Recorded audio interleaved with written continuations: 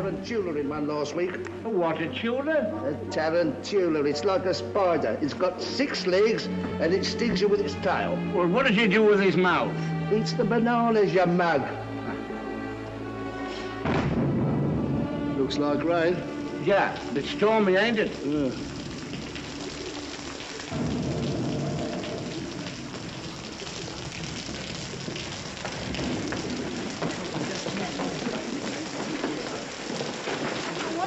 Freddie be doing all this time? He really ought to have got us a taxi by now. Taxi! Taxi! Taxi! You won't get a taxi now, what with the rain and the theatre traffic. Okay.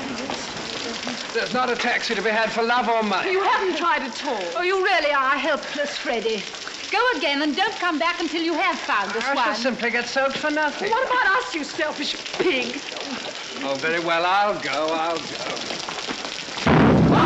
sorry. Now then, Freddie, look where you're going there. Oh, all my varlets caught in the mud. I want to go through that because if I haven't got enough to do out in the Asian like that.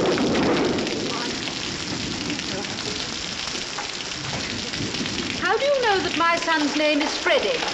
Oh, he's your son, is he?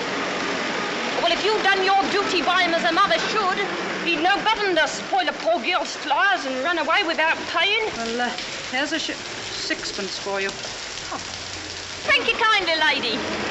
Now, will you tell me how you know the young man's name? I don't. But I heard you call him Freddie. Now, don't you try and deceive me. Yeah, who's trying to deceive you? I called him Freddie or Charlie. Same as you might yourself if you was talking to a stranger and wished to be pleasant. Come along, Mother. Sixpence thrown away.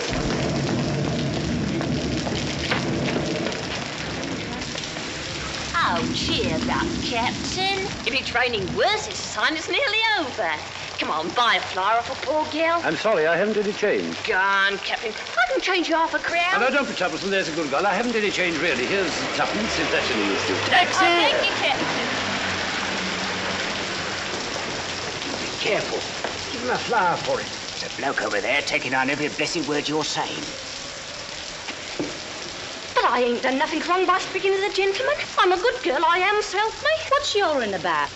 But I never spoke to him except to ask him to buy a flower off me. What's the good of fussing? What's the row? What'd she do? There's a tech taking her down. Him over there. What do you want to take down what I said for? You'll just show me what you wrote. How do I know if you took me down right? What's that? That ain't proper writing. I can't read that. Cheer up, Captain. And buy a flower off a poor girl. Oh, it's because I called him Captain. Oh, why not? Oh, but I meant no harm. Oh, sir. Oh, don't let him charge me. Oh, you don't know what it means to me.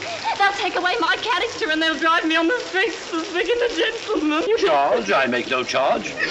Really, sir, you needn't start protecting me from molestation until I ask you. Anyone can see the girl meant no harm. Of course they do. Mind your own business. Taking down people's words. I never said a word to him. What harm did she do? Don't be ridiculous. Who's hurting you, you silly girl? What do you take me for?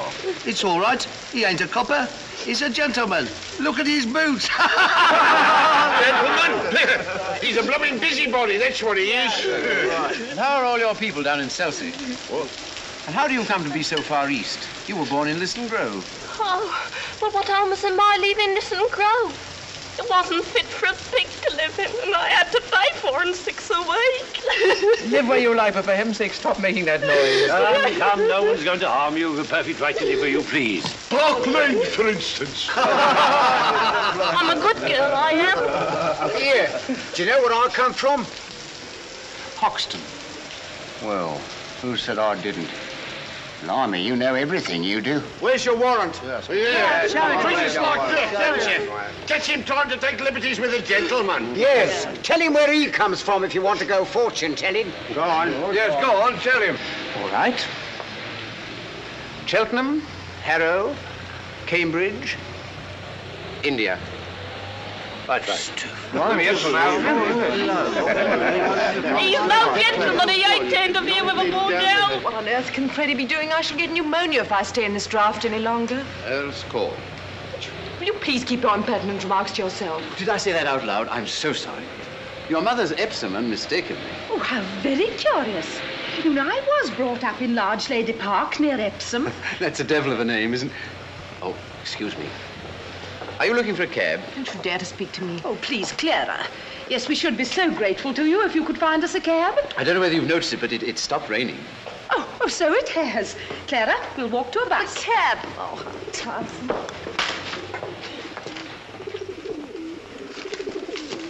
I can tell where you come from. Can you? Annual Insane Asylum. Annual Insane. Oh, thank you, teacher. Ho, ho. May I ask, sir, do you do this for a living in a music hall? Well, I have thought of doing so. Perhaps I shall someday. Then how on earth do you do it?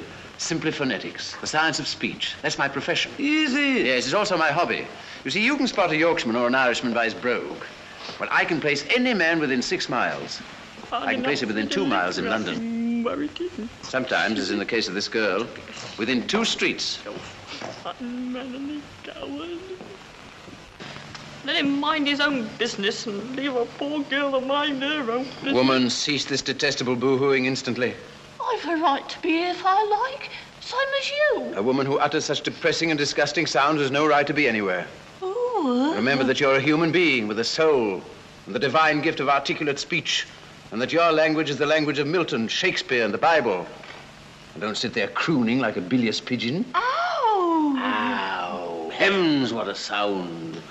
You see this creature with her curbstone English? The English that will keep her in the gutter for the rest of her days? Well, sir, in 3 months I could pass her off as a duchess at an ambassador's reception. No. Yes, I could even get her a job as a lady's maid or a shop assistant, which requires better English. You mean you could make me? Yes, you squashed cabbage leaf. You disgrace to the noble architecture of these columns. You incarnate insult to the English language. I could pass you off as the Queen of Sheba. Yeah. You don't believe that, do you, Captain? Well, everything is possible. I myself am a student of Indian dialects. Are you? Yes. Have you ever heard of Colonel Pickering, the author of Spoken Sanskrit? I am Colonel Pickering. No. Yes. Who are you? Henry Higgins. No. Yes, the author of Higgins' Universal Alphabet. You know, I came all the way from India to meet you. And I was just going all the way to India to meet you. Where are you staying? Carlton. No, you're not. You're staying at 27A Wimpole Street. Come on. Oh, buy a flower, kind sir. I'm short for my lodging. Oh, you liar. You just said you could change half a crown. You ought to be stuffed with nails, you ought. Here, take the old blooming basket for 6pence. A reminder.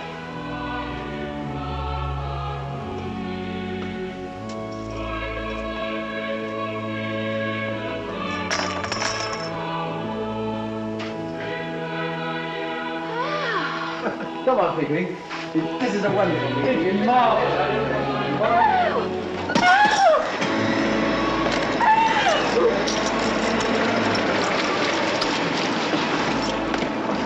Oh, excuse me, have you seen those 2 ladies who were here just now? Oh, they went to the bus when the rain stopped.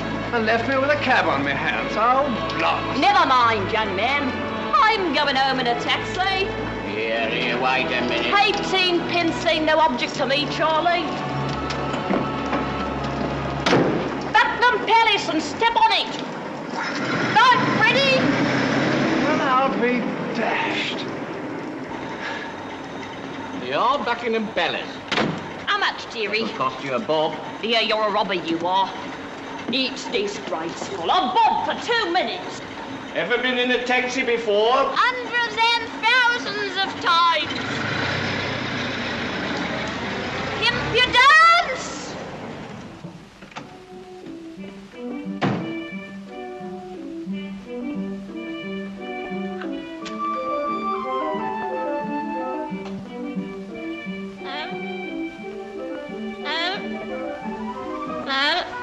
Hello, dearie. What I got?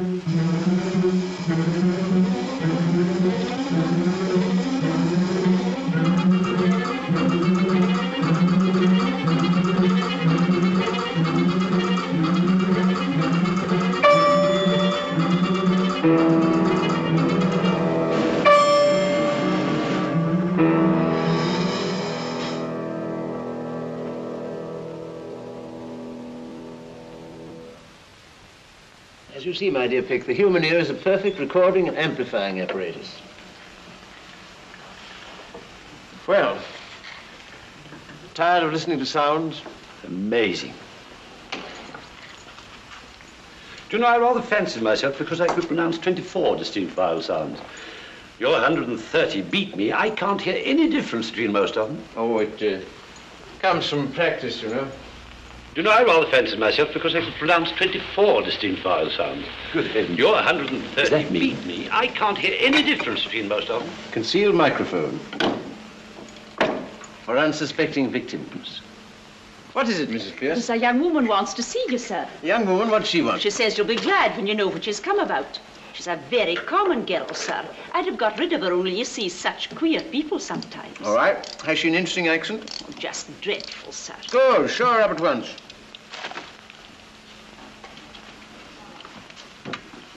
You know, this is really a bit of luck. We'll set her talking, I'll take it down in my phonetic shorthand.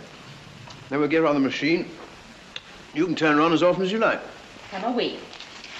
Here's the young woman, sir. Oh, it's you. Oh, she's no use.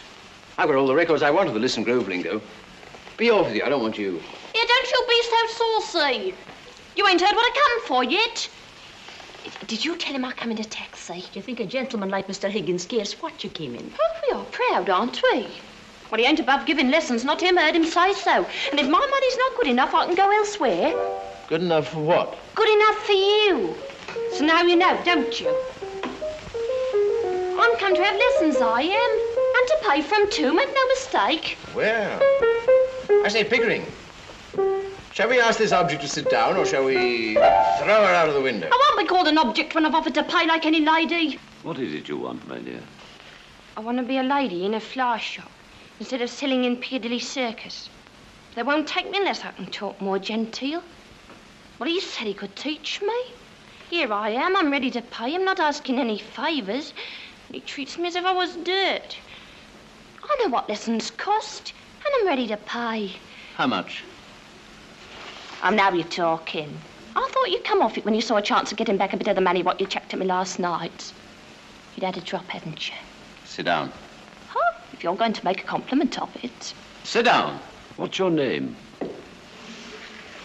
Eliza Doolittle. Won't you sit down, Miss Doolittle? Oh, I don't mind if I do.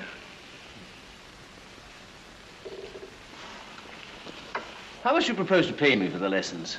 Oh, I know what's right. A lady friend of mine, she gets French lessons at 18 pence an hour from a real French gentleman. Well, you wouldn't have the nerve to ask the same for teaching me my own language as what you would for French.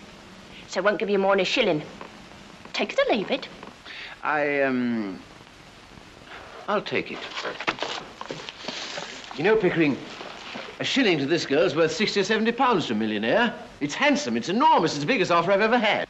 60 pounds? But what are you talking about? I never offered you 60 pounds. Hold your tongue. But I ain't got 60 pounds. Miss Gerald, nobody's going to touch your money. Somebody's going to touch you with a broomstick if you don't stop snivelling. Sit down, will you? Who her? Anyone would think he was my father. Higgins, I'm interested. What about that boast of yours that you could pass her off as a duchess at an ambassador's reception? Well, what about it? I'll say you're the greatest teacher alive if you make that good. I'll bet you all the expenses of the experiment you can't do it, and I'll pay for the lessons. Oh, you're real good. Come here. Oh, thank you, Captain. Come here, sit down. This is almost irresistible. She's so deliciously low. So horribly dirty. I ain't dirty. I washed my face and hands before I come, I did. I shall make a duchess of this draggle-tailed gutter snipe. Oh! In 6 months, in 3, if she has a good ear and a quick tongue, I'll take her anywhere and pass her off as anything. We start today, now, this minute. Mrs. Pierce, take her away and clean her. Take off all her clothes and burn them. Ring up and order some new ones. Wrap her up in brown paper till they come. You're no gentleman, you ain't, to talk of such things. I'm a good girl, I am, and I know what the likes of you are, I do. We want none of your slum prudery here, young woman. You've got to learn to behave like a duchess. Here, take her away, Mrs. Pierce. If she gives any trouble, wallop her. No, I'll call the police, I Have will. no place to put her. Put her in the ash can. You can't take a girl up like that as if you were picking a pebble off the beach. Why not? Should we be married? There you are, as the girl very properly says, gah. Who would marry me? By George, Eliza, before I've done with you, the streets will be strewn with the bodies of men shooting themselves for your sake. Here, he's off his chump. He is. I'm going. I don't want no loonies teaching me. Oh, I'm mad, am I? Very well, Mrs. Pierce, don't order those things. Throw her out. Stop, Mr. Higgins. I won't allow it. Go home to your mother, girl. I ain't got no mother. There you are, she ain't got no mother. Very well, then the girl doesn't belong to anybody. She's any use to anybody but me. What's to become of her? Is she to be paid anything? Do be sensible, Mr. Higgins. Now, what on earth will she do with money? She'll get her food and her clothes. She'll only drink if you give her money. It's a lie. Nobody ever saw the sign of liquor on me. Doesn't it occur to you, Higgins, that the girl has some feelings? Oh, I don't think so. Have you, Eliza? I got my feelings the same as anyone else. You see the difficulty, Pickering? What difficulty? To get us to talk grammar. I don't want to talk grammar. I want to talk like a lady. Will you please keep to the point, Mr. Higgins? What's to become of her when you've finished with her teaching? What's to become of her if we leave her in the gutter? That's her business, not yours, Mr. Higgins. Well, when we've finished with her, we'll throw her back into the gutter. Oh, you've no feeling art in you, you haven't. I'm going away. I've had enough of this. You ought to be ashamed of yourself. Here, Eliza. Eliza. Come here, Eliza. Here. Eliza.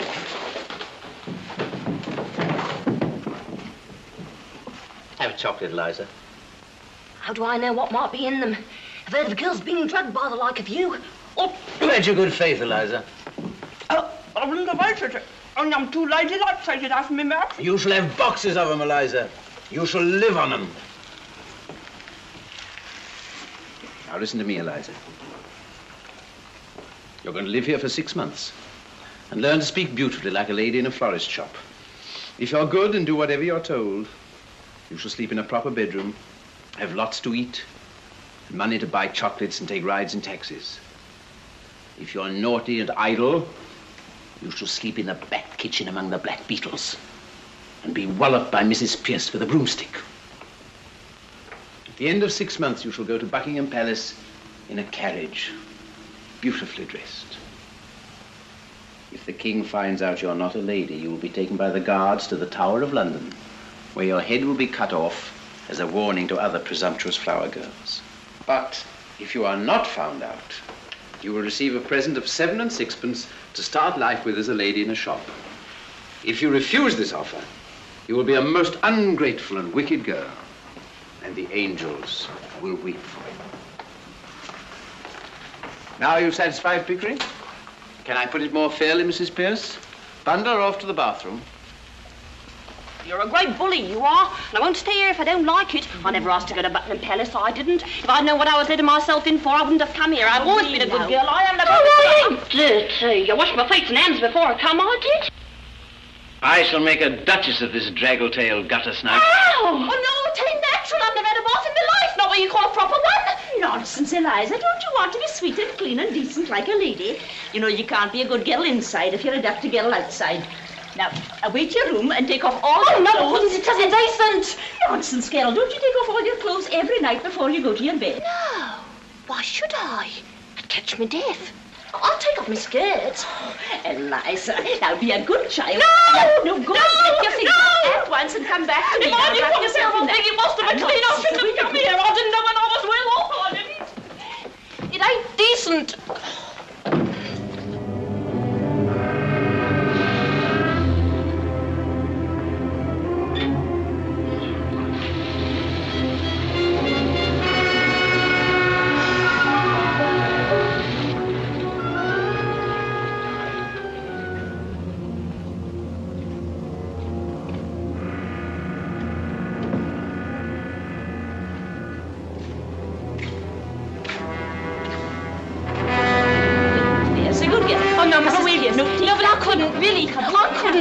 I've never done such a thing before, really, I haven't.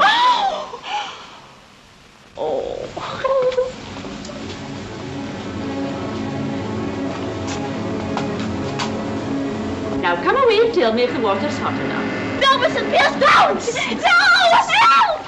Mrs. Pierce, stop it! I'm getting weak! This has never happened to me before!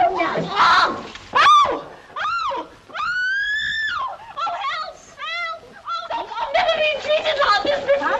No! Got nothing. Stop it! Help! No!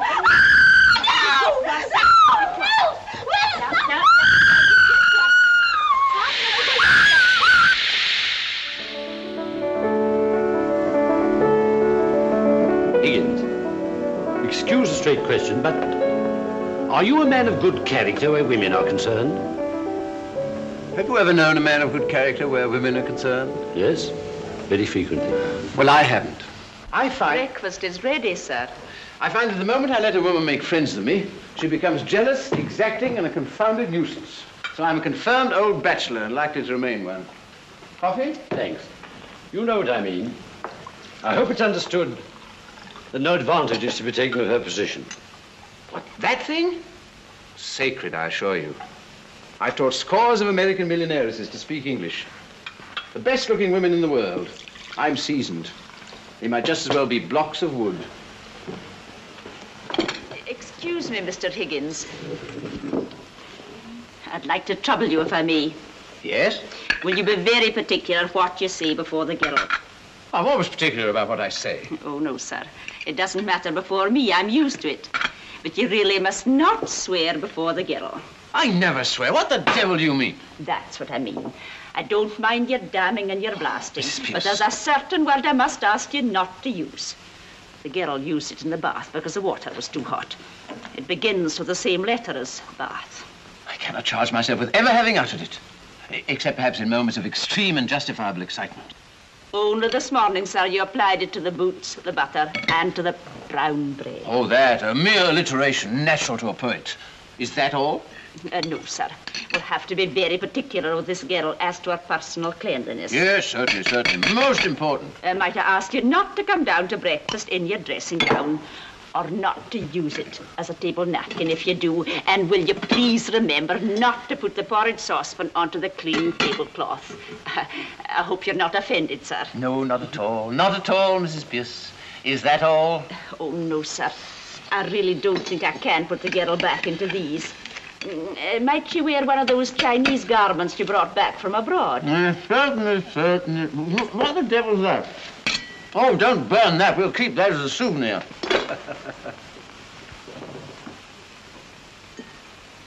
You know, that woman has the most extraordinary ideas about me. Here am I, a shy, diffident sort of man. Yet she's firmly persuaded that I'm a bossy, arbitrary, overbearing kind of person. How do you account for that? I can't imagine. I can't imagine either. I'm afraid I've got to tell you, sir, that the trouble's beginning already. There's a dustman outside, Alfred Doolittle. He says you've got his daughter here. I don't like the looks of him, sir. Show the blackguard in. May not be a blackguard. Of course he's a blackguard. We may get something interesting out of him. What about the girl? No, I mean his dialect. Doolittle, sir.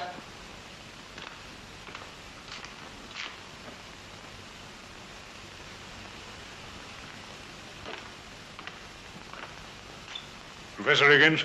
Here, good morning. Sit down. Morning, Governor. I come about a very serious matter, Governor. Brought up in Hounslow, mother Welsh, I should imagine. What do you want, Doolittle? I want my daughter. That's what I want. Well, of course you do. I'm glad to see you have some spark of family feeling left. Your daughter's upstairs. Here, take it away at once. What? Ah, look here, Governor, is this reasonable? Is it fairity? The girl belongs to me. You got her. Where do I come in? How dare you come here and try to blackmail me? You sent her here on purpose. No, Governor. This is a plot, a plant, an attempt to extort money by threats. I shall telephone the police. Have I asked you for a brass fine? I'll leave it to the gentleman here. Have I said a word about money? Well, what else did you come for? Well, I'll tell you if you don't let me get a word in. I'm willing to tell you. I'm wanting to tell you. I'm waiting to tell you. You know, Pickering, this fellow has a certain natural gift of rhetoric. Observe the rhythm of his native wood notes wild. I'm willing to tell you. I'm wanting to tell you. I'm waiting to tell you. The Welsh strain in him. How do you know the girl's here if you didn't send her? Well, she sent back for her luggage, Governor, and I heard about it. Luggage? What luggage? There was a musical instrument, a few pictures, a trifle of jewellery, and a bird cage. She said she didn't want no clothes. Well, what was I to think from that? I ask you as a parent, what was I to think? So you came to rescue her from worse than death? Yes, that's right, just a second. Mrs. Pierce, this is Eliza's father. He has come to rescue her from worse than death. Give her to him. No, Can't listen. take her away, Mr. Higgins. How can he? You told me to burn all her clothes. That's right. I can't carry the girl through the streets if she's a blooming monkey, can I? Where's the clothes she come in? Did I burn them, or did your missus here? Listen, Governor, you and me, we're men of the world, ain't we? Oh, we're men of the world, are we? You better go, Mrs. Pierce. I should think so, indeed. The floor is yours, Doolittle. I thank you kindly, Governor. Tell you the truth, I've taken a sort of fancy to you. Well. And if you want the girl, I'm not so certain having them back home, but what we mightn't be hoping to an arrangement. Regarded in the light of a young woman, she's a fine, handsome girl. As a daughter, she ain't worth a keep, I tell you straight. All I ask from you is my rights as a father. And you're the last man in the world to expect me to let her go for nothing. You're one of the straight sort, you are. Oh, I can see that. Well, what's a £5 note to you? And what's Eliza to me? I think you ought to know, Mr. Doolittle, that Mr. Higgins' intentions are entirely honourable. Of course they are, Governor. Of course they are. If I thought there wasn't, I'd ask 50. Why, you callous rascal. Do you mean say you'd sell your daughter for £50? No, not in a general sort of way, I wouldn't. But to oblige a gentleman like you, I'd do a good deal, I do assure you. Oh, have you no morals, man? I can't afford them, Governor. Well, neither could you if you was as poor as me. I don't mean no harm. But if Eliza's going to have a bit out of this, well, why not me, too? As a matter of morals, you know, it's a positive crime to give this chap a farthing. But I do feel there's a sort of rough justice in his claim. That's right, Governor. That's all I say. It's a father's art, as it were. Well, I know the feeling, yet it hardly seems right. No, don't look at it that way, Governor. What am I, Governor's Buff? I ask you, what am I? Well, what are you? I'm one of the undeserving poor. That's what I am. Well, think what that means to a man. It means he's up against middle-class morality all the time. If there's anything going, I puts in for a bit of it. It's always the same story. You're undeserving, so you can't have any. And yet my needs is as great as the most deserving widows that ever got money out of 6 different charities in 1 week for the death of the same husband. I don't need less than the deserving men, I need more. I don't eat less hearty than he does. And I drink a lot more. So I puts it to you as two gentlemen, don't play that game on me. I'm playing straight with you. I ain't pretending to be deserving, I'm undeserving. And I mean to go on being undeserving, I likes it. Sit down, Doolittle. Would you try and do a man out the price of his own daughter? What he's brought up, he's fed, he's clothed by the sweat of his brow, until she growed big enough to be interesting to you two gentlemen? Is £5 unreasonable?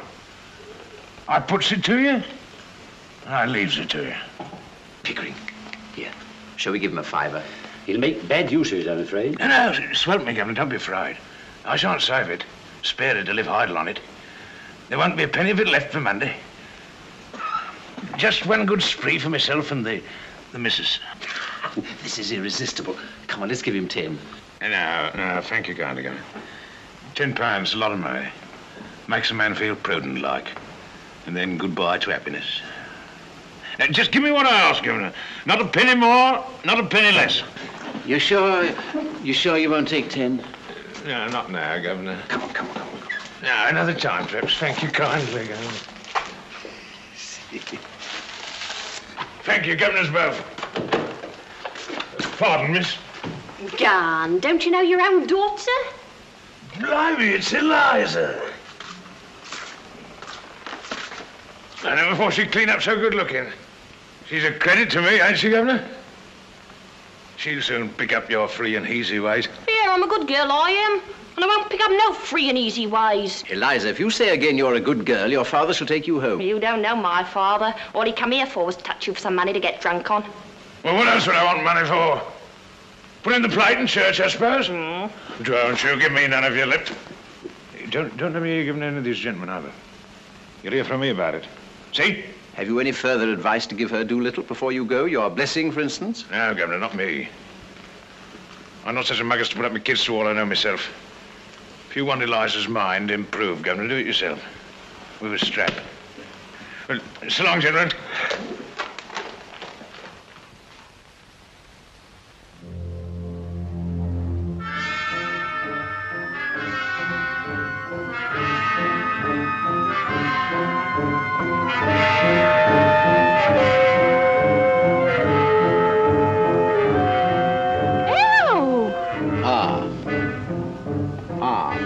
Like father. E. E, as in machine.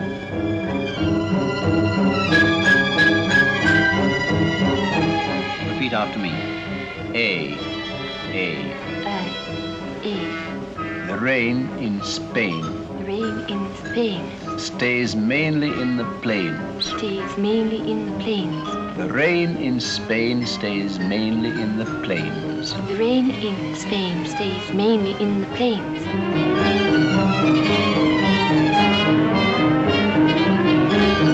Now, Eliza, you see these 3 marbles? I want you to put them in your mouth. Yes, 1, 2, 3. Now, don't be alarmed, it's just an exercise. Now then, repeat slowly after me. The shallow depression in the west of these islands is likely to move slowly in a westerly direction. The shallow depression in the west of these islands is likely to move. Larry, I've swallowed one.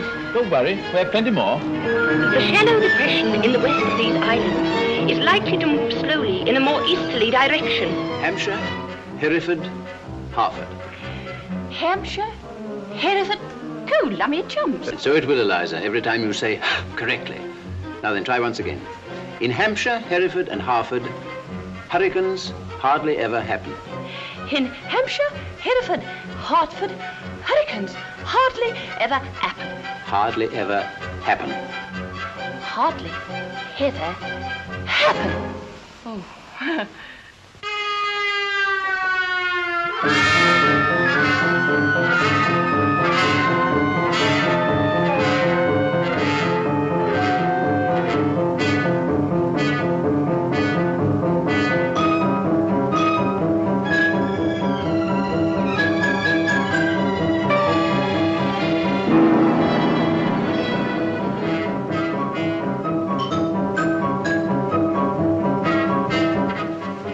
Do you do?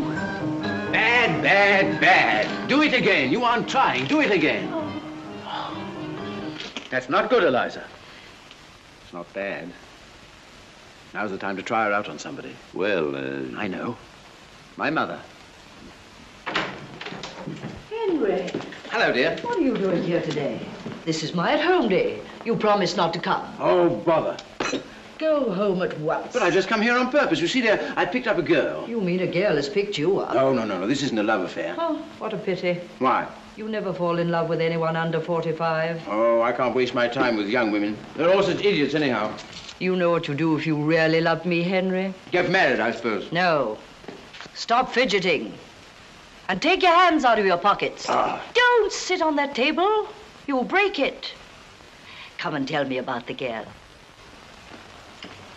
Look here, she's coming to see you this afternoon. Really? I don't remember asking her. No, you didn't, and you wouldn't have if you'd known her. Indeed? Why? She's just a common flower girl. I picked her up in Covent Garden. You've asked her here? Oh, don't worry. I've taught her to speak properly. She'll stick to 2 subjects only, the weather and everybody's health. You know, fine day, how do you do, and all that. Oh, that's a blessing anyway. Well, it is, and it isn't. Now, what do you mean by that? You see, dear, I've got her pronunciation all right, but you've got to consider not only how the girl pronounces, but what she pronounces. Mrs. and Miss Ainsford Hill, Mr. Ainsford Hill. Oh, heavens. So good of you Dear, to come. My dear. Freddie. How do you do? You know my son. Oh, my son Henry. Miss Hill. Delighted. Mrs. Hill. Enchanted. Mr. Hill. Thank you. Your celebrated son. I've always so longed to meet you, Professor Higgins. Yes, I've seen your face somewhere before. I haven't the ghost of a notion where. But it doesn't really matter. Sit down.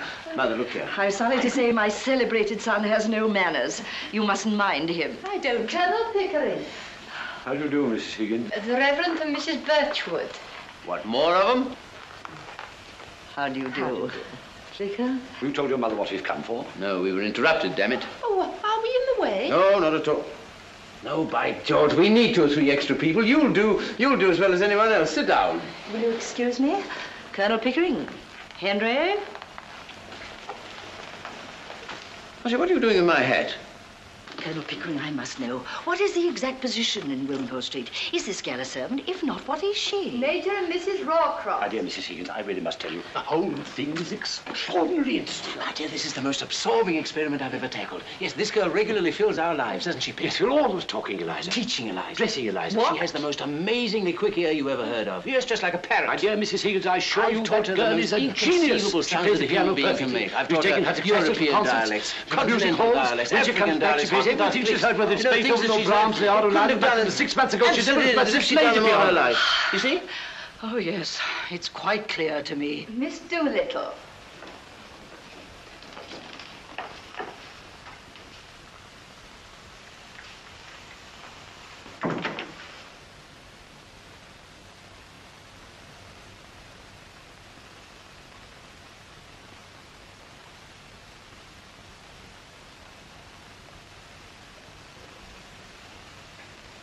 How do you do, Mrs. Higgins? Professor Higgins said I might come. Quite right, my dear. I'm delighted to see you. Colonel Pickering, is it not? How do you do, Miss Doolittle? Professor Higgins? Stick to the weather and your health.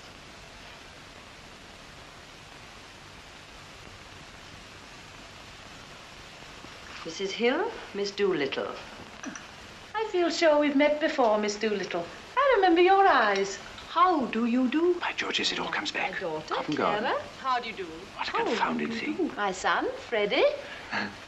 Oh, how'd you do? How do you do? I'm sure I've had the pleasure somewhere.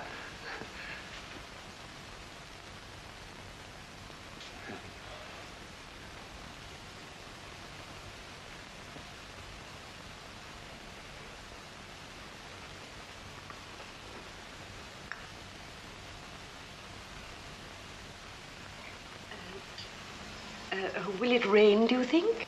The rain in Spain, they say, stays mainly in the plains. They say. How too true, Miss Doolittle. But in Hampshire, Hereford, and Hartford, hurricanes hardly ever happen. Do they? hardly ever, Miss Doolittle. How awfully funny. What is wrong with that, young man? I bet I got it right. Killing. Oh, excuse me.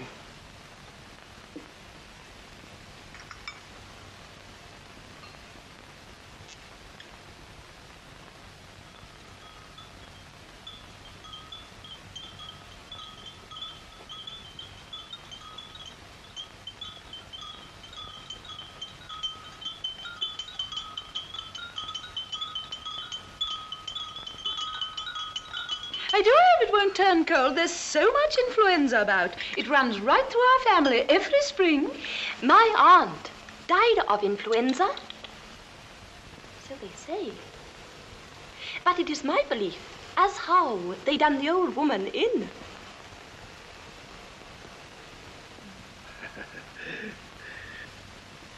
Done her in? Yes, Lord love you. Why should she die of influenza when she come through diphtheria right enough the year before? Perhaps it wasn't diphtheria. You see, Vicar... Oh, but I saw her with my own eyes. Fairly blue with it she was.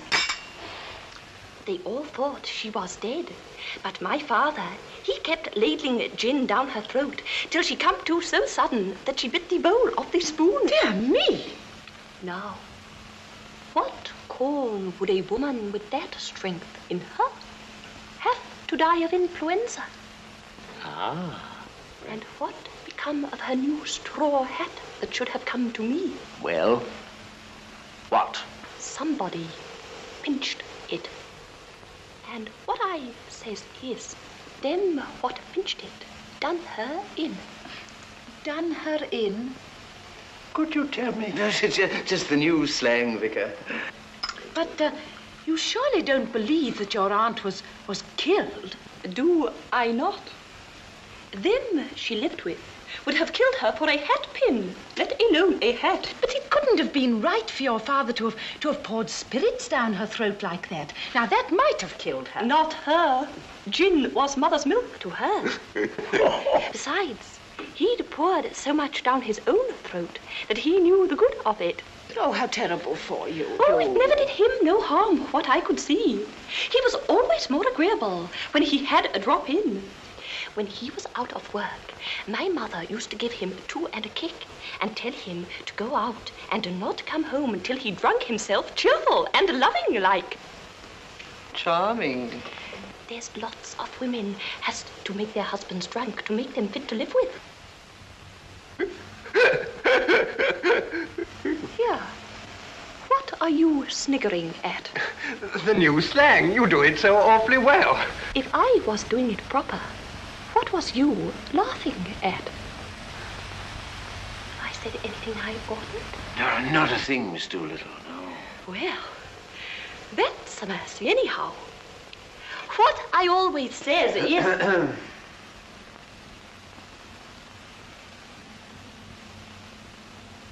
Well, I must go now. Goodbye, Mrs. Higgins. So glad to have met you. Goodbye, my dear. Goodbye, Vicar. Goodbye, Colonel Pickering. Goodbye, Miss Doolittle.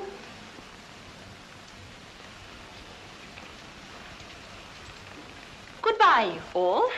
Excuse me, Miss Doolittle, but would you be walking across the park? Because if so, Walk? Not bloody likely. I'm going in a taxi.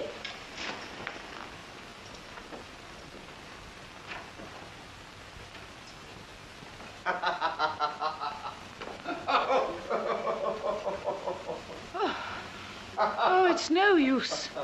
I shall never be able to bring myself to use that word. Oh, don't. It isn't compulsory, you know. You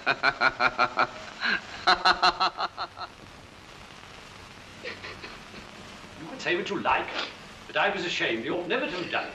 Oh, perhaps we were a bit hasty, but I'll soon put that right. It's no use, Higgins. You'll have to face it. It isn't fair on the poor girl.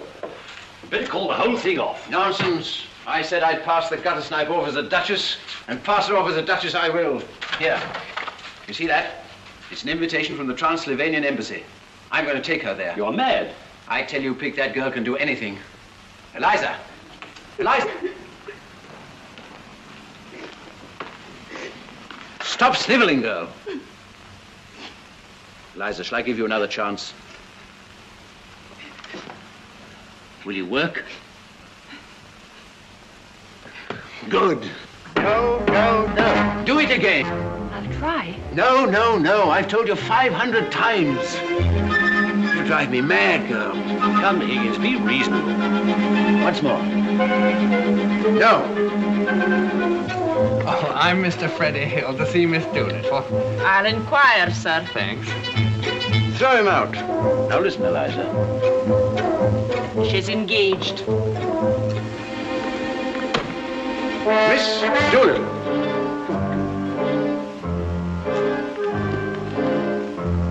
Oh, why can't you do it like this? He's here again. Oh, throw him out, throw him out. Come on now, both together. 1, 2, 3. That's better. Hmm? Now listen carefully, Eliza. How kind of you to let me come. Now listen. Say it. How kind of you to let me come. Listen again. How kind of you to let me come. Oh, it's Mr. I know. He's here again. No good, sir. May I have the pleasure, Miss Doolittle? Get up, girl, get up. Yes, I'll be delighted. I'll be delighted. All right, come on then. 1, 2, 3, 1, 2, 3, 1, 2, 3, 1, 2, 3, 1, 2, 3, 1, 2, 3, 1, 2, 3. She's no sense of timing at all. You now watch me with Pickering. Come on, Pickering. 1, 2, 3, 1, 2, 3, 1, 2, 3, 1, 2, 3, 1, 2, 3, 1, 2, 3. Do you see what I mean? Now, once again. Silent soup drinking is one of the hallmarks of a lady. Now, wake up, Eliza. How do you address an ambassador? Your Excellency. Right. Now imagine yourself standing before an archbishop. How would you address him? Your Holiness. No, no, no. An archbishop, not the Pope. Your Worship. No. Your Majesty. Right. Now then, an ambassador. Your Excellency. An archbishop. Your Grace. The Queen. Your Majesty. An archduke.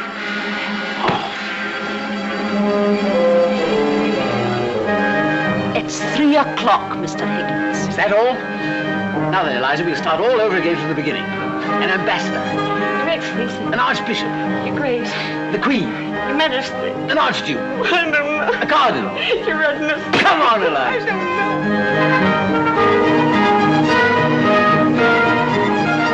don't know. It's 4:30, Mr. Higgins. Well, now start the whole thing over from the beginning. Oh, I can't. Look here, if I can do it with a splitting headache, you can do it. No, but I've got a headache. I can't. Here, well, take this then. Now then, an ambassador. Oh, His Excellency! Come, Higgins, be reasonable. I'm always reasonable. Now then, Pickering, the time has come. Send for dressmakers, hairdressers, makeup artists, manicurists, and all the rest of the parasites. Did you ever see the like? Ah, I have it. Camellia, camellia, camellia. There. You see? No. A little spray of flour. No, no.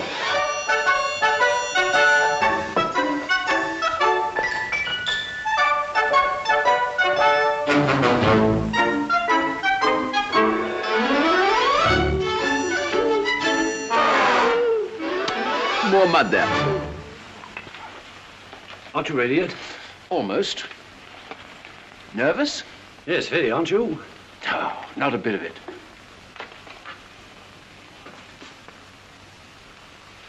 Not a bit of it.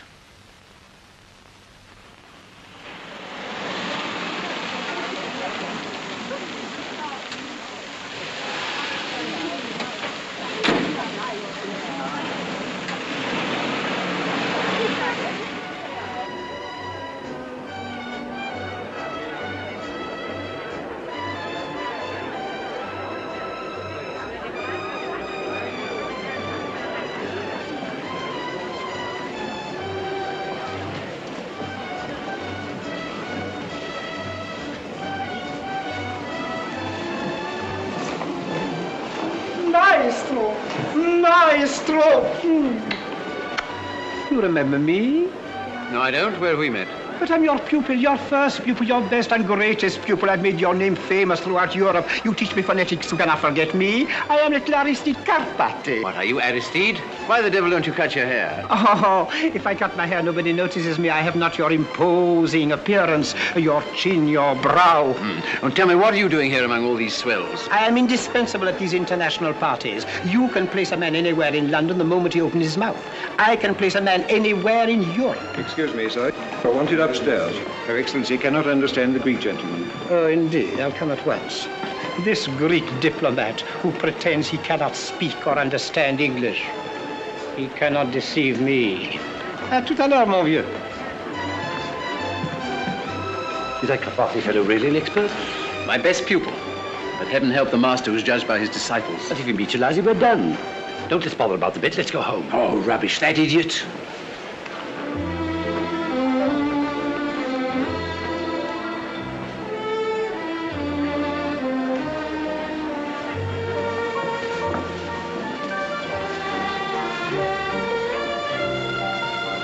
Well, Eliza, now we're in for it.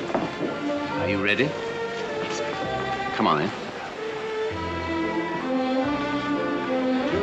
Excellent. Darling, delightful to see you here. I thought I was going to have you all the time.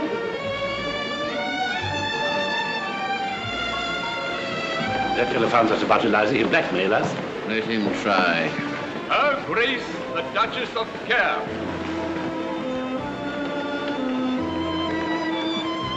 Admiral Sir Charles Brown Halby.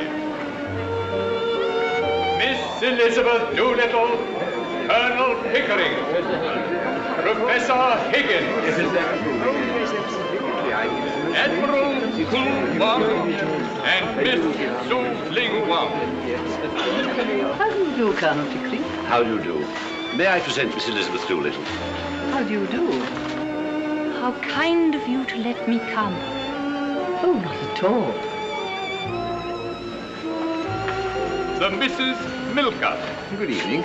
Oh, Professor, good evening. Who is this charming girl you brought? Is she a relation? Not of mine, no. She has such a faraway look, as if she always lived in a garden. So she has. A sort of garden. There is one thing I have observed about the English, Duchess, and that Yes, is... I adore observing the English. Let's go and observe them now. Come along, George. Oh, dear. Such a bore about the English. And quite wrong, like every ambassador. Oh, look, there's dear old Lily Fantail with a whole of Kew Gardens on her head. You have a rival here tonight. He introduced himself as your pupil. Is he any good? He can learn a language in a fortnight. Knows dozens of them. The sure mark of a fool. Your Excellency is interested in Miss Doolittle? Yes. Could you find out who she is? Excellency. Lord Wilsham and Lady Wilsham. I feel rather like Noah standing on the bridge watching the loading of the ark. You know, two of everything. Colonel Pickering... Tell me more about your Greek gentleman friend, won't you? A gentleman. He's the son of a Clerkenwell watchmaker. He speaks English so villainously that he dare not utter a word of it without betraying his origin. I help him to pretend, but I make him pay through the nose. I make them all pay. And now, Professor Higgins, I should be delighted if you would present me to this Miss Doolittle. No, you don't. Can't you see she's talking to a duchess? Professor Higgins. The very man I've been dying to meet. I'm Isabel of the Sun. Fairfield of the Globe. What extraordinary people seem to get in everywhere nowadays. Extraordinary. Colonel Pickering, unfortunately we were interrupted. Would you be so kind as to introduce me to Miss Doolittle? Well, You remember you so kindly addressed the guild of the lady auditors? Oh, yes. Excuse me, but I'm No, not... this time you're I won't tell you what right. they Long class. Enchanting.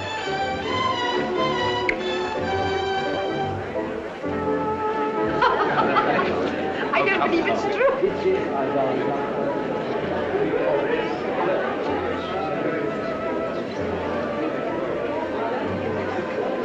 Miss Doolittle has a delicious sense of humor. One thing more, Professor. Do tell me. Miss Doolittle, I have found out all about her. Well? She's a...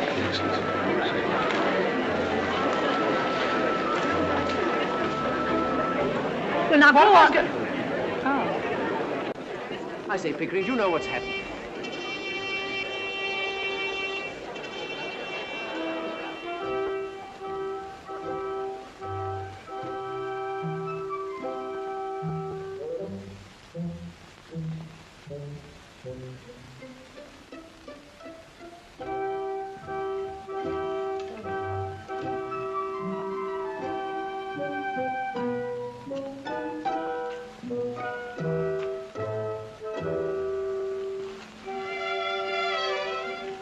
Charming. Miss Doolittle, then.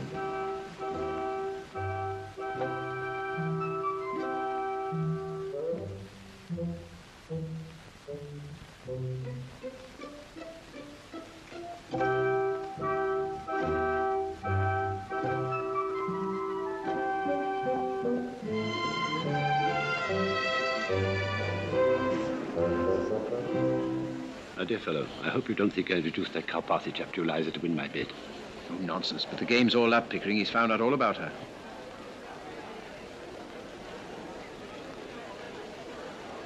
I say, Pick, look at that.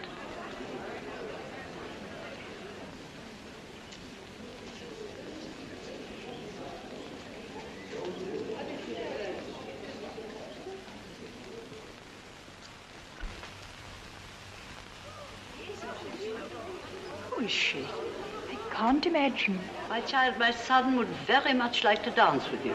If I may be allowed the honor.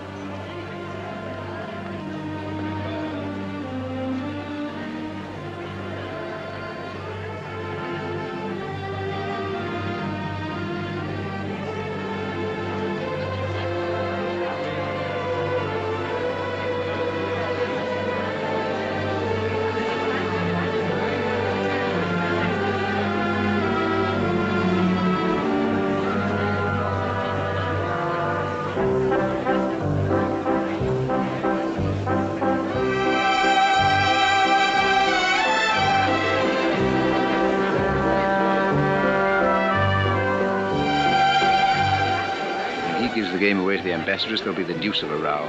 I wouldn't miss it for worlds, excuse me.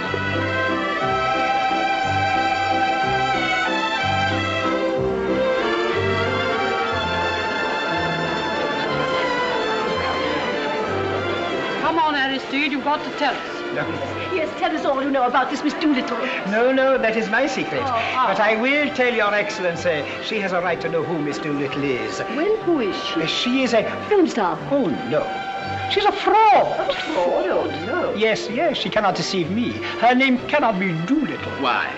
Because Doolittle is an English name and she is not English. Oh. But she speaks it perfectly. Too perfectly.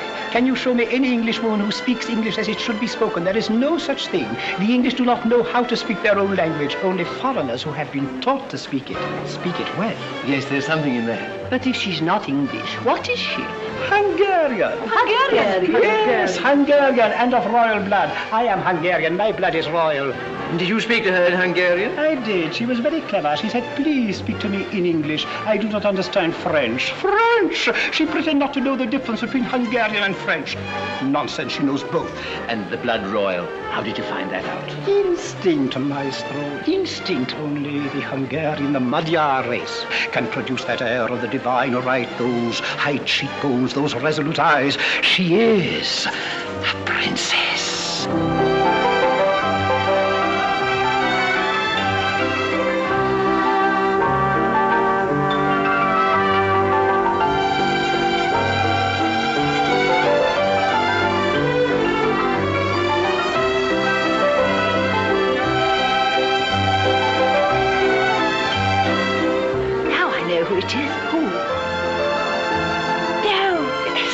Profile is the old Duke, exactly.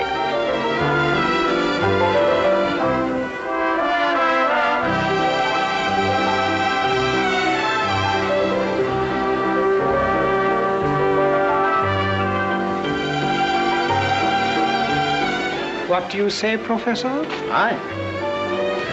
I say an ordinary Cockney girl out of the gutter. I place her in Covent Garden. Maestro, you are mad on the subject of Cockney dialects. The London gutter is the whole world for you. This girl is undoubtedly a princess? Have it your own way, Maestro. Have it your own way.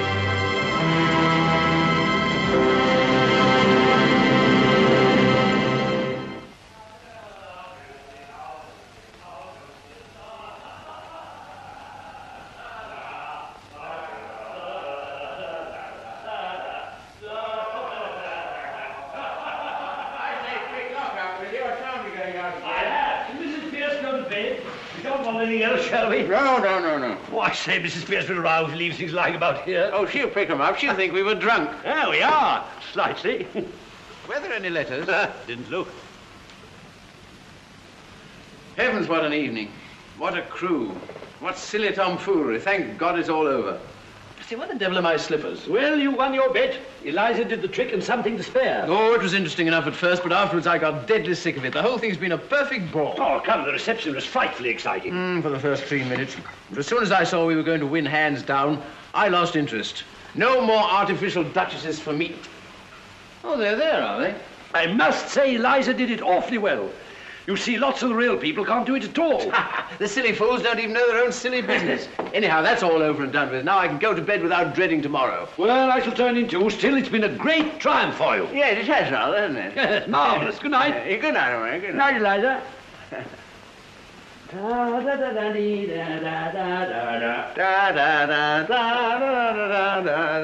Put out the lights, Eliza. Tell Mrs. Pierce not to bring me coffee in the morning. I'll take tea.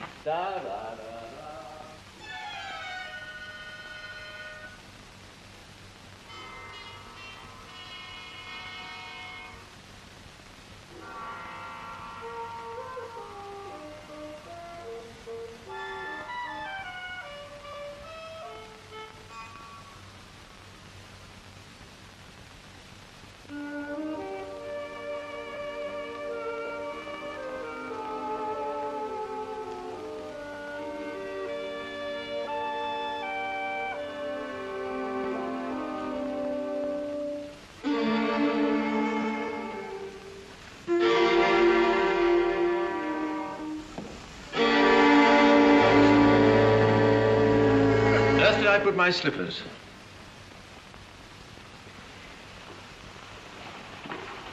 There are your slippers, and there! Take your slippers, and may you never have a day's luck with them.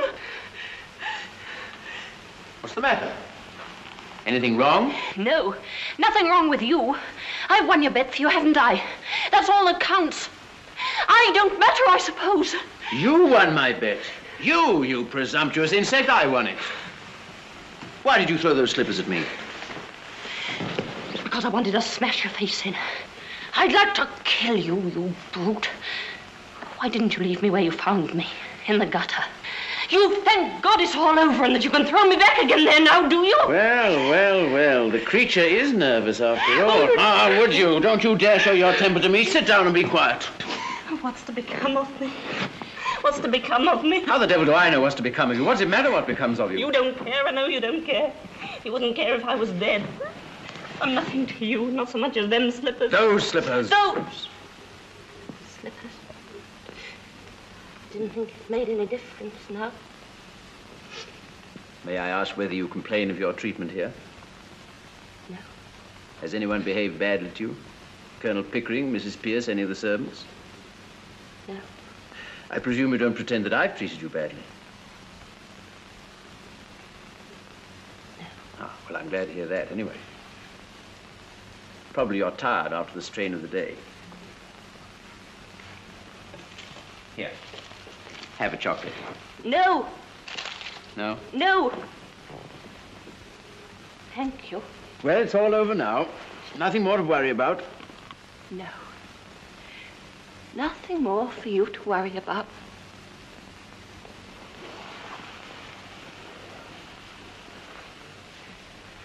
Oh, God. I wish I was dead. Why? In heaven's name, why? Now, listen to me, Eliza. All this irritation is purely subjective. I don't understand. I'm too ignorant. It's only imagination. Low spirits, nothing more. Nobody's trying to hurt you, nothing's wrong. Now you go to bed like a good girl and sleep it off. Have a little cry and say your prayers, and that'll make you comfortable. I heard your prayers. Thank God it's all over. Well, don't you thank God it's all over? Now you're free, you can do what you like. What am I fit for? What have you left me fit for? Where am I to go? What am I to do? What's to become of me? Oh, so that's what's worrying you, is it? Oh, you'll settle down somewhere or other. But I hadn't quite realized that you were going away.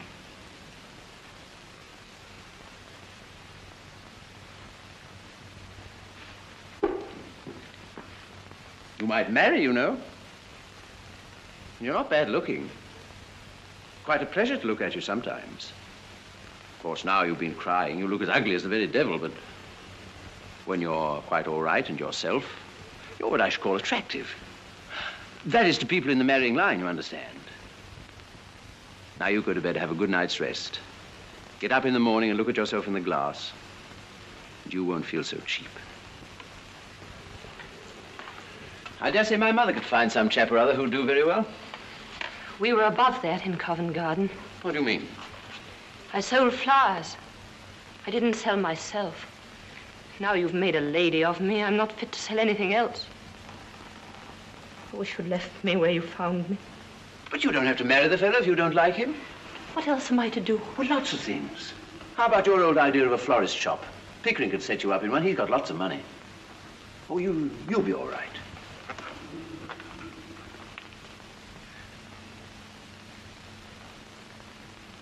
I must clear off to bed. I'm devilish sleepy.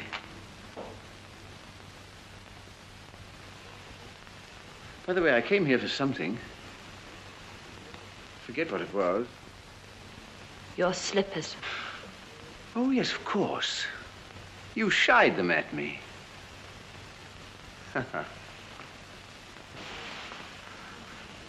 Before you go, sir. Eh? Do my clothes belong to me or to Colonel Pickering? What the devil use do they be to Pickering? You might want them for the next girl you pick up to experiment on. Is that the way you feel towards us? I don't want to hear any more about that. All I want to know is what belongs to me and what doesn't.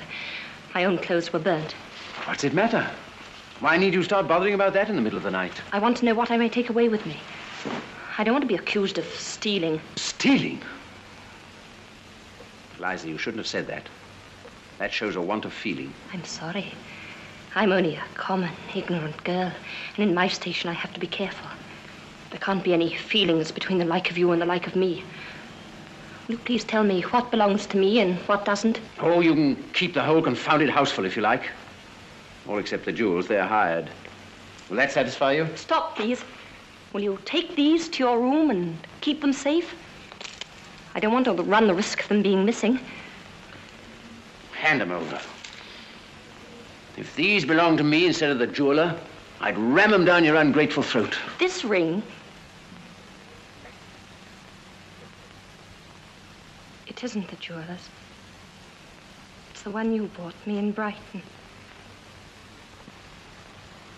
I don't want it now. Don't you hit me! Hit you, you infamous creature. How dare you accuse me of such a thing? It's you who have hit me. You've wounded me to the heart. I'm glad. I've got a little of my own back anyhow. You've caused me to lose my temper. A thing that's hardly ever happened to me before. I prefer to say nothing more tonight. I shall go to bed.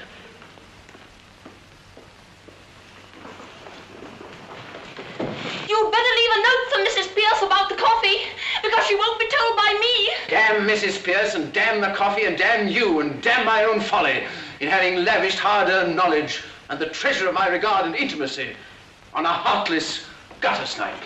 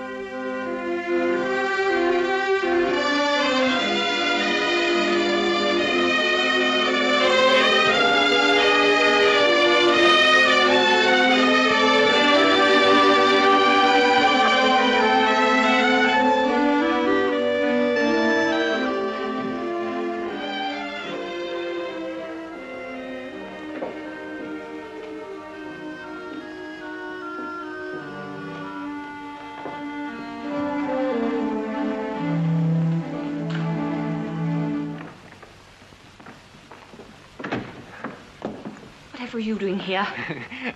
Nothing. As a matter of fact, I spend most of my nights here. It's the only place I feel really happy. Don't laugh at me, Miss Doolittle. Don't you call me Miss Doolittle. Eliza's good enough for me. Where are you going? To the river. What for? To make a hole in it.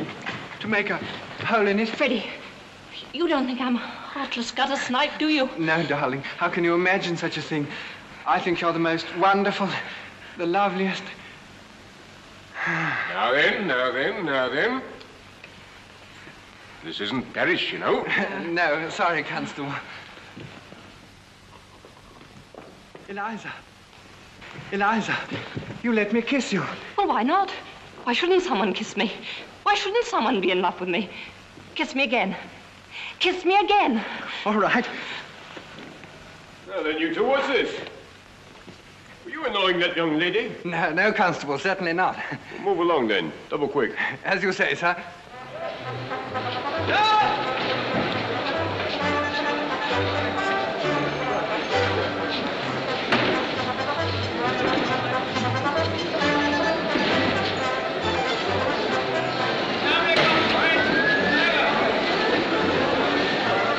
Well, if it ain't.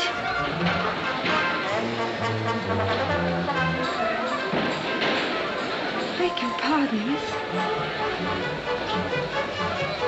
Bar flower for poor girl.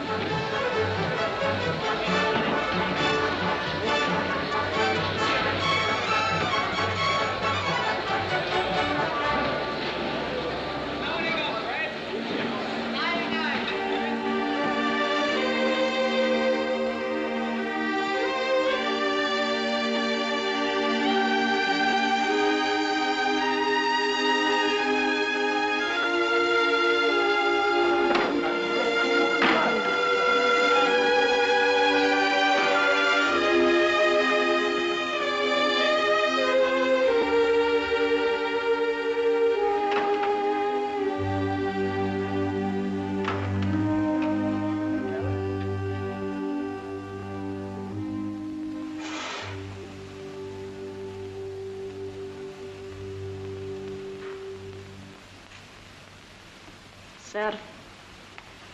Your coffee, sir. Didn't Eliza tell you to bring tea? She didn't wait to tell me. She's gone. Gone? I said gone, and I meant it, every word of it. Mrs. Pierce, where the devil's my engagement book? I don't know any of my appointments. Eliza would know. But she isn't here, damn it. Then you'd better find her, damn it. What does that ass of an inspector say? Have you offered a reward? Shh. What? You can't help us find her? What are the police for, in heaven's name?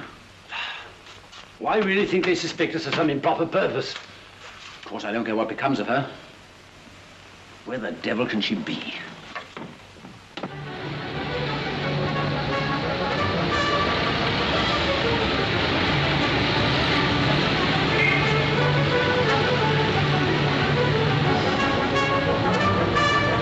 Have you seen Eliza Doolittle?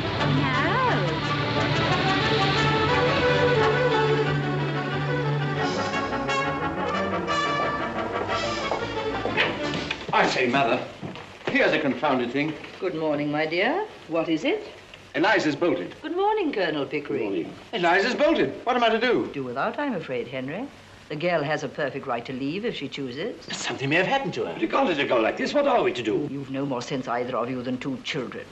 You must have frightened the poor girl. Frightened her? I hardly said a word to her. Did you bully her after I went to bed? Well, certainly not. Exactly the other way about. She threw the slippers in my face. The moment I entered the room, the slippers came bang in my face before I'd uttered a word. And she used the most perfectly awful language. I can't say I'm surprised. And you mean to tell me that after all her hard work, and after doing this wonderful thing for you without making one single mistake, you two sat there and hardly said a word to her? Well, we didn't make speeches, if that's what you mean. You didn't thank her, pet her, admire her? And she only threw the slippers at you.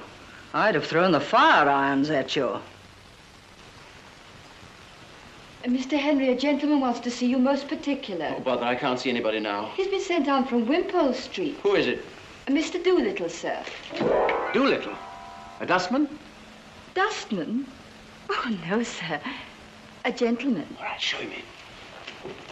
By George Pick, this is some relative of hers she's gone to. Someone we know nothing about. Genteel relations. Now we shall hear something. Doolittle! What the dickens has happened to you? Henry Higgins, did you see this? Look at this. You done this. Done what, man? Look at this hat. Look at this coat. Good morning, Mr. Doolittle. Won't you come in? Thank you, ma'am. What has my son done to you? He's ruined me, destroyed my happiness. tied me up and delivered me into the hands of middle-class morality. Well, you're raving, you're drunk, you're mad. I gave you £5. After that, I had 2 conversations with you at £0.50 an hour, and I've never even seen you since. Oh, mad am I? Drunk am I? Tell me this. Did you or did you not write to an old blighter in America to say the most original moralist at present in England was Alfred Doolittle, a common garbage man? What, Ezra D. Wannefeller Jr.? Oh, I remember making some silly joke of the kind. Oh, you might well call it a silly joke. It's put the lid on me right enough. Just give him the chance he was looking for, to show Americans isn't like us, that they recognize and respect merit in whatever class of life, however humble. Them words is in his blooming will, in which he leaves me £3,000 a year, on condition I lecture for the Wannefeller Moral Reform League, as often as they ask me up 6 times a year. But this solves the problem of Eliza's future. You can provide for her now. Yes, I'm expected to provide for everybody now at £3,000 a year. He shan't provide for her. She doesn't belong to him. I paid him £5 for her. Doolittle, you're either an honest man or you're a rogue. A little of both. Henry, like the rest of us, a little of both. The point is, have you found Eliza? Have you lost her? Yes. Blimey, you have all the luck you have. No, I ain't found her, but she'll find me quick enough now. That's what you done to me. Now, you listen to me. You wait here for a moment, Mr. Doolittle. Henry, I've a surprise for you. Do you really want to know where Eliza is? Yes, where is she? She says she's willing to meet you on friendly terms and let bygones be bygones. Is she, by God? Pickering, where is she? Now, promise to behave yourself, Henry. Good morning, Colonel Pickering. Quite chilly this morning, isn't it?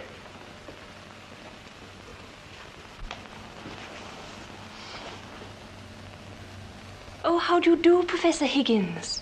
Are you quite well? But of course you are. You're never ill. Won't you sit down, Colonel Pickering? Don't you dare try this game on with me. Get up and come home and don't be a fool. Very nicely put indeed, Henry. No woman could resist such an invitation. Let her speak for herself. There isn't an idea that I haven't put into her head. I tell you, I've created this thing out of squashed cabbage leaves in Covent Garden. And now she pretends to play the fine lady with me. Will you drop me altogether now the experiment is over, Colonel Pickering? Oh, you mustn't think of it as an experiment. Oh, I'm only a squashed cabbage leaf. But I owe so much to you that I should be very unhappy if you forgot me. You see, it was from you that I learned really nice manners. And that's what makes one a lady, isn't it? Ha! And that's what makes the difference, after all. No doubt. Still, he taught you to speak, you know, and I couldn't have done that. Of course, that was his profession. It was just like learning to dance in the fashionable way. Nothing more than that in it. But you know what began my real education? No. You're calling me Miss Doolittle that day when I first came to Wimpole Street. That was the beginning of self-respect for me. You see, the difference between a lady and a flower girl isn't how she behaves. It's how she's treated. Now, I know that I should always be a flower girl to Professor Higgins because he always treats me as a flower girl and always will. Don't grind your teeth, Henry. But I know that I can be a lady to you because you always treat me as a lady and always will. That's very nice of you to say so, Miss Doolittle. I should like you to call me Eliza now, if you would. Thank you. Eliza. Of course. And I should like Professor Higgins to call me Miss Doolittle. I'll see you damned first. Henry? But you're coming back, aren't you? You'll forgive Higgins. Forgive? Will she, by George? Let her go. Let her find out what it's like to be without us. In 3 weeks, she'll relapse back into the gutter without me at her elbow. You won't relapse, will you, Eliza? No, never again. I don't believe I could utter one of those old sounds if I tried. Ow! Ha-ha! What did I tell you? Victory! Victory! Ow, ow, ow, ow, ow. Henry! Ow! It's Eliza, it ain't my fault. Your stepmother... Henry, look, Henry. Oh. Colonel, I'm getting late for the wedding. Wedding? What wedding? Mine. Yours? Yes, in spite of all I've said and done, my wife. She's going to marry me. I'm feeling uncommon nervous about the ceremony, Governor. I wish you'd come and put me through it. But you've been through it before. You were married to Eliza's mother. Who told you that, Governor? Well, nobody told me, but I concluded naturally. No. That ain't the natural way, Governor. That's only the middle-class way. But don't tell Eliza. She don't know. I always had a sort of delicacy about telling her. Quite right. And you come to the church and you see me through straight? With pleasure, as far as a bachelor can. May I come too, Mr. Doolittle? I'd be very sorry to miss your wedding. We should indeed be honoured by your condescension, Mum. My poor old woman, she'd look upon it as a tremendous compliment. She's been very low lately, thinking of the happy days that are no more. Eliza, your stepmother's going to marry me. Will you come to the church and see me turned off? I've ordered the car, dear. Wait for me. Colonel Pickering can go with the bridegroom. Bridegroom. What a word. Makes a man realize his position somehow. So long. See you at the church. Middle-class morality claims its victim.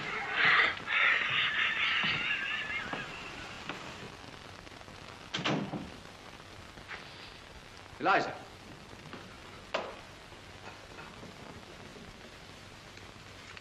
Well, Eliza, you've had a bit of your own back now, as you call it. You had enough, and you're going to be reasonable, or do you want some more? You want me back only to put up with your tempers and pick up your slippers and fetch and carry for you. I haven't said I wanted you back at all. Oh, indeed. Then what are we talking about? About you, not about me. If you come back to me, I shall treat you just the same as I've always treated you. I can't change my nature, and I don't intend to change my manners. My manners are exactly the same as Colonel Pickering. That's not true.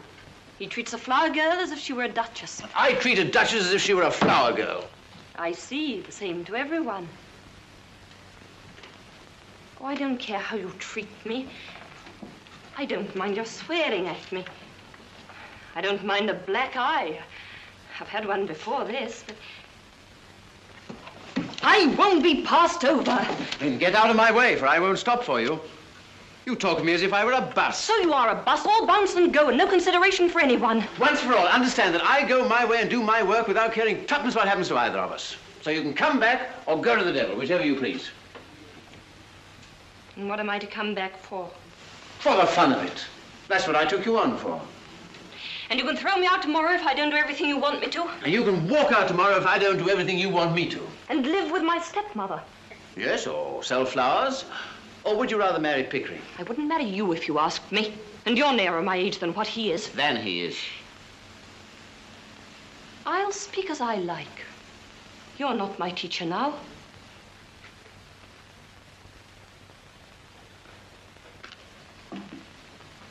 I don't know that Pickering would, though. He's as confirmed an old bachelor as I am. That's not what I want, and don't you think it. I've always had chaps enough wanting me that way.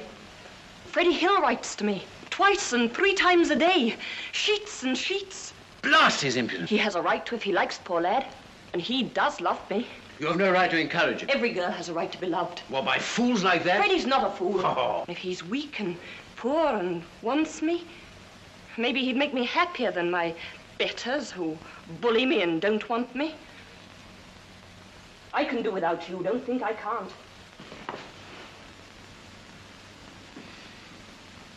You've never asked, I suppose, whether I could do without you.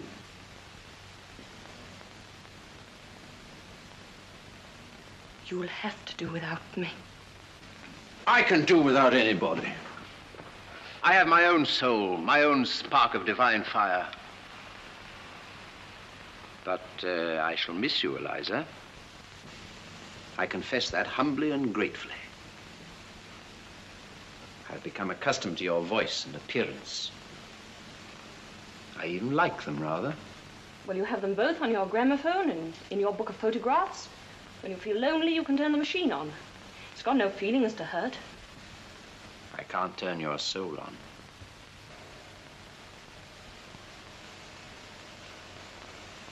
Oh, you're a devil. You can twist the heart in a girl as easily as some can twist her arms to hurt her. I want a little kindness. Why, I know I'm only a common, ignorant girl, but I'm not dirt under your feet. what I did,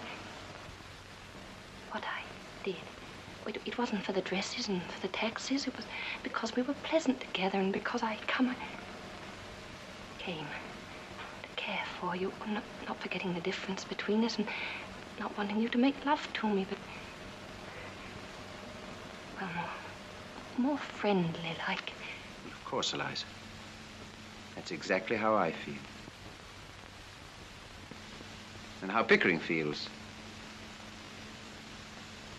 Eliza, you're a fool. That's not a proper answer to give me. If you can't stand the coldness of my sort of life and the strain of it, go back to the gutter. Oh, it's a fine life, the life of the gutter. It's real, it's warm, it's violent. Not like science and literature and classical music and philosophy and art. You find me cold, unfeeling, selfish, don't you? Very well, then marry some sentimental hog or other with a thick pair of lips to kiss you with and a thick pair of boots to kick you with. If you can't appreciate what you've got, you better get what you can appreciate. I won't care for anyone who doesn't care for me. Oh, Eliza, you're an idiot. I waste the treasures of my Miltonic mind by spreading them before you. Oh, I can't talk to you. You turn everything against me. You know very well that I can't go back to the gutter, as you call it, and that I've no real friends in the world but you and the Colonel. You think I must go back to Wimpole Street because I've nowhere to go but Father's. But don't you be too sure that you have me under your feet to be bullied and talked down. I'll marry Freddie, I will, as soon as I'm able to support him. What, that young fool? You shall marry an ambassador. You shall marry the Viceroy of India. I won't have my masterpiece thrown away on Freddie. You think I like you to say that, but I haven't forgotten what you said a minute ago. If I can't have kindness, I'll have independence. Independence? That's middle-class blasphemy. We're all of us dependent one on another, every soul on earth. I'll let you see whether I'm dependent on you. If you can preach, I can teach. I'll go and be a teacher. Oh, what'll you teach in heaven's name? What you taught me. I'll teach phonetics. I'll offer myself as an assistant to Professor Carpati. What, that humbug? That imposter? That toadying ignoramus? You take one step in his direction, I'll wring your neck, you hear? Wring away! What do I care? I knew you'd strike me one day. Oh. Now I know how to deal with you. Oh, what a fool I was not to think of it before. That's done you, Henry Higgins, it has, and I don't give that for your bullying and your fine talk. When I think of myself crawling under your feet and being trampled on and talked down, when all the time I'd only to lift my finger to be as good as you are, oh, I could just kick myself. By George, Eliza, I said I'd make a woman of you, and I have. I like you like this. Yes, you make up to me now that I'm not afraid of you and I can do without you. Of course I do, you little fool. 5 minutes ago, you were a millstone round my neck. Now you're a tower of strength, a consort battleship. Goodbye, Professor Higgins.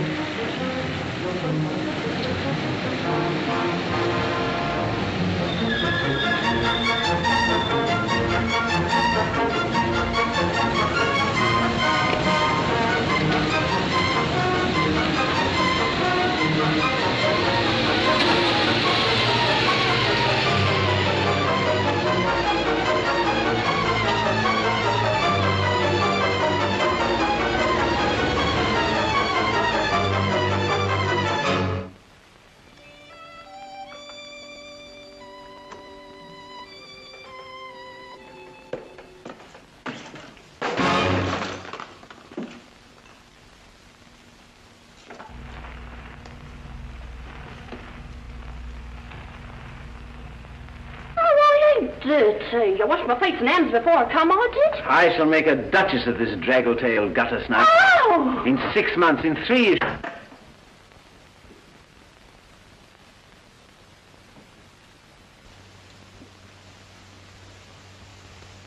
washed my face and hands before I came. I did.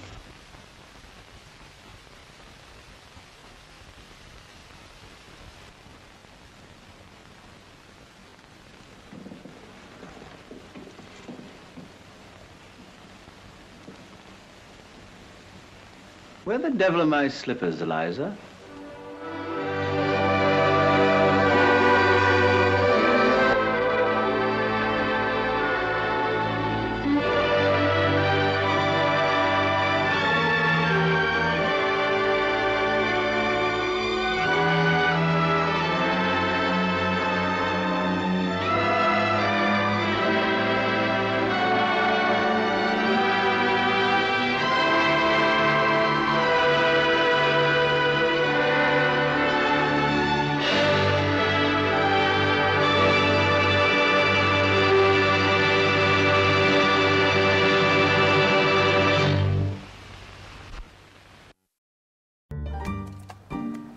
You can have a new dream every time you close your eyes. But waking up to the sound of sea waves and the smell of the salty air is a dream come true.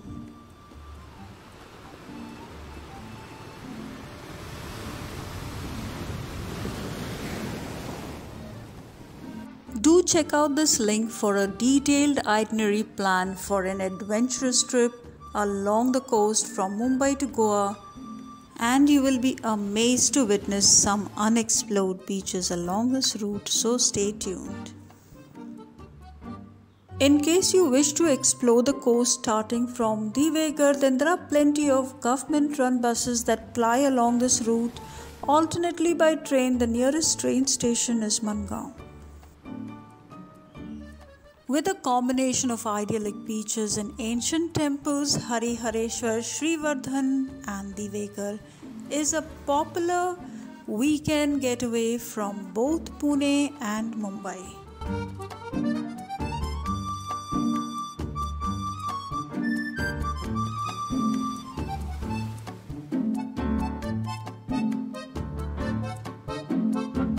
It was here at Srivardhan that Peshwa Balaji Vishwanath was born in the year 1660.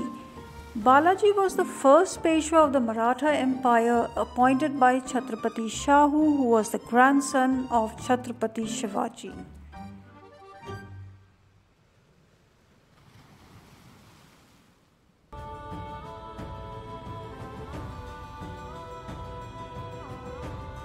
So friends, the next destination for the day is Harihareshwar, which is famous for a Shiva temple by the same name, and it's located right next to the beach.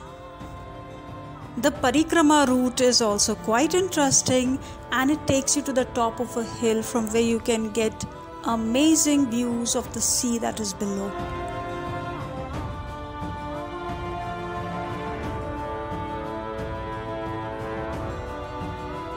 This is the place where the river Savitri meets the Arabian Sea.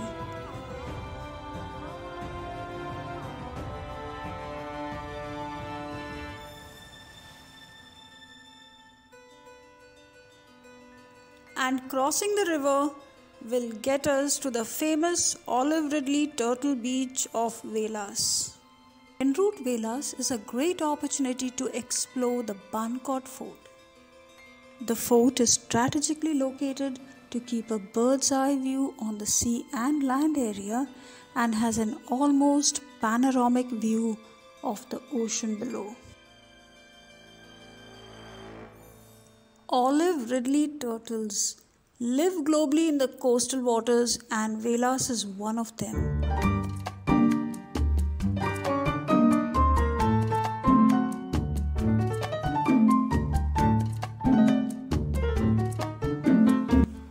Each year from February to May, conservationists arrange the Turtle Festival so that people can witness thousands of newly hatched olive ridley turtles take their first steps towards the ocean here at Velas.